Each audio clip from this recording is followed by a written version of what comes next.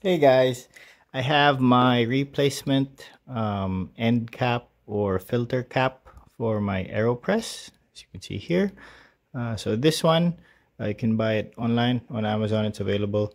They actually have this, and they have a new one now, which is like a controlled drip or controlled flow filter cap for the end, which has just one nozzle here and like I guess like some sort of a valve inside that controls all of the water that flows out just directly to that one spout, which is actually really nice because it avoids a lot of spillage and just it's not as messy as this one sometimes gets because everything comes out from the whole thing. So you kind of need to press it very gently and controlled so you don't like sprout coffee everywhere. But anyway, it's pretty easy. So it goes to the end of bottom part of your Aeropress.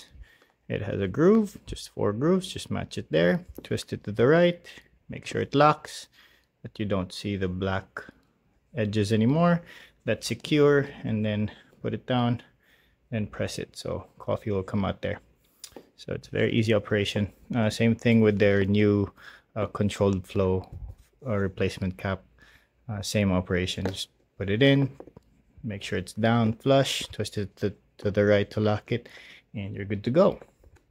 So yeah, that's from Aeropress.